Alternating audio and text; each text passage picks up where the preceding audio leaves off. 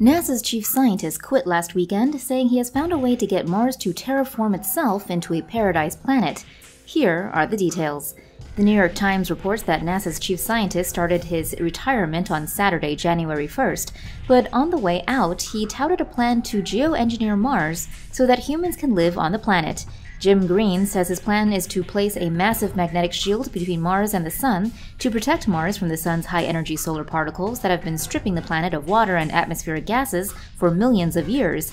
With Mars protected from the Sun, the temperature would eventually rise to a point that allows the carbon dioxide on the polar cap to sublimate, returning to the atmosphere and enhancing the greenhouse effect. Green told the newspaper, "Stop the stripping, and the pressure is going to increase. Mars is going to start terraforming itself. That's what we want, the planet to participate in any way it can. When the pressure goes up, the temperature goes up." Green says higher pressure and temperatures will start the process that will allow humans to grow food in the planet's soil and one day walk freely on Mars without spacesuits. But scientists like Lucian Walkowitz of the Adler Planetarium are not convinced. Walkowitz recently stated, despite terraforming's hold on the popular imagination, it remains solidly in the realm of fiction. For one thing, Mars seems to lack the necessary reserves of carbon dioxide to pump up its atmosphere and warm it in the first place. The science behind Dune, one of the biggest movies this year, is being poured over by fans. But could it be applied in real life? Here's what you need to know. The success of the new Dune movie has people speculating about whether humans changing Mars's surface and atmosphere to be more like Earth's, known as terraforming, is possible, and according to the BBC, the primary issue is creating a breathable atmosphere to match Earth's, where currently plants and bacteria give out oxygen through photosynthesis. For Earth, large-scale oxygenation initially occurred 2.3 billion years ago when bacteria began releasing oxygen as waste, according to the Nature Communications Journal. But the BBC explains the difficulty in artificially introducing bacteria to do the same on Mars is that water which could be used for photosynthesis is currently frozen. One solution to that problem could be building automated factories on Mars that produce greenhouse gases which warm up the planet and melt the ice.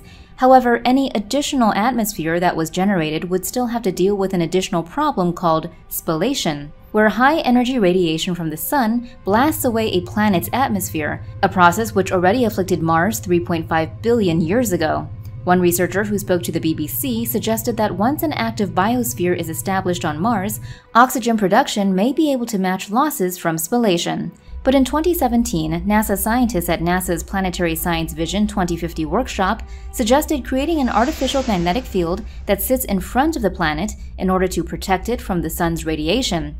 The idea is that a structure that generates a magnetic dipole field at the Mars L1 Lagrange point could allow the Martian atmosphere to become thick enough to melt ice at Mars's northern pole and, in time, spark a greenhouse gas effect that could restore some of Mars's oceans. Once a viable, breathable atmosphere is theoretically possible, a much broader range of issues and possible solutions come into play. First, there is the issue of how to get either humans or human stuff up there. Here, in the simplest sense, timing is everything. Once every 26 months, Mars gets close to Earth to create conditions optimal for travel to the Martian surface, that is, using the least amount of energy and the shortest transit time, and this is obviously when it makes most sense to attempt to send anything out there. Next, we need to figure out how to live up there in the period before an atmosphere is established, and here there are competing visions. In 2017, the Chinese space agency Tongji University and Stefano Boetti Architects drew up plans for a colony of forest cities on Mars dubbed New Shanghai. Their concept would see a spaceship ferry a colony of massive pods containing forest cities from Earth toward Mars. Once the pods have touched down on the red planet, Inhabitat reports that they would use ecosystemic seeds to take root. However, in the same year, NASA held a competition for companies to design livable 3D printed habitats on Mars, and the company AI Space Factor won with a pod-shaped habitat that can be printed over the course of 30 hours. The pods would be made from materials such as biopolymer basalt composite, which can be extracted from Mars, and the design would also include strategically placed windows that would allow natural light to enter the habitat while keeping out harmful solar and cosmic radiation. Finally, that vision exists in pretty sharp contrast to the first part of the vision Elon Musk has previously laid out, where rather than 3D printing everything, the first Mars pioneers in a hypothetical mission would have to deploy all the hardware themselves, establishing temporary survival shelters, and setting up a rocket fuel production factory. Here, establishing this rocket fuel factory would be difficult under the harsh conditions, but it would be crucial as it is the only guarantee for the astronauts to return home alive.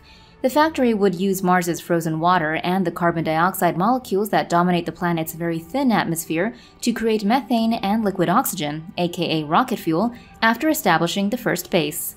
After that point, we can assume that all the different visions would be faced with the same issue, though: energy.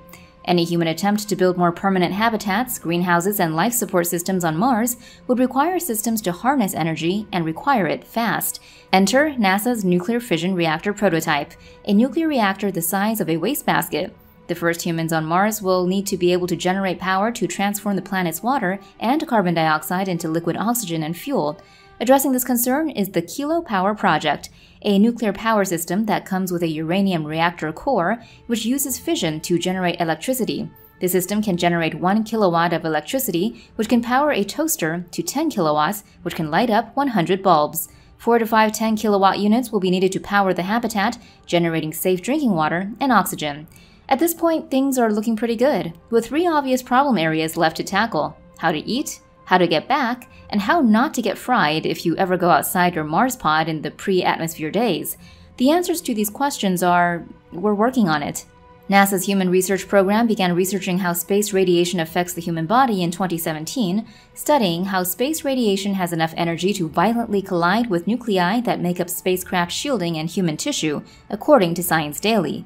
Meanwhile, in the same year, the UAE released plans to build a $136 million city here on Earth called Mars Science City, which consists of interconnected dome structures that will span 1.9 million square feet and will house labs that can simulate various parts of Mars's environment.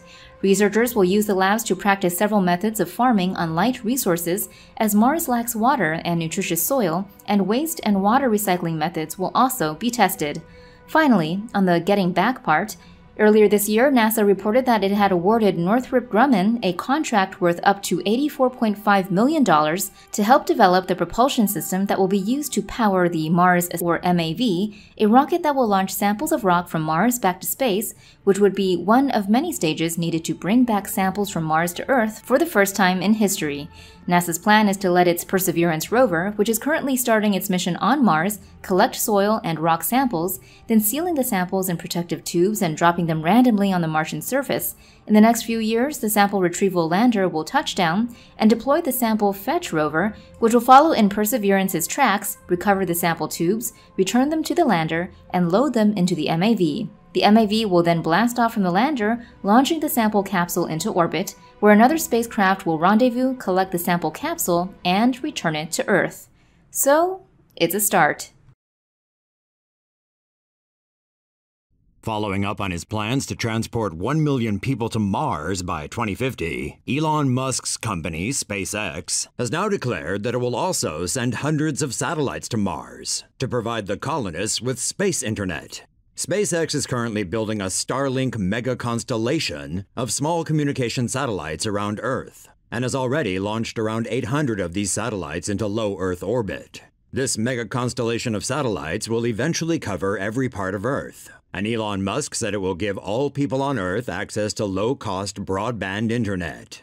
According to a recent interview with Time magazine, the company now plans to build the same mega-constellation around Mars to provide the 1 million future citizens of Mars with space-based internet. Shotwell said the Starlink concept would also create a robust communication link between Mars and Earth, providing an interplanetary internet bridge.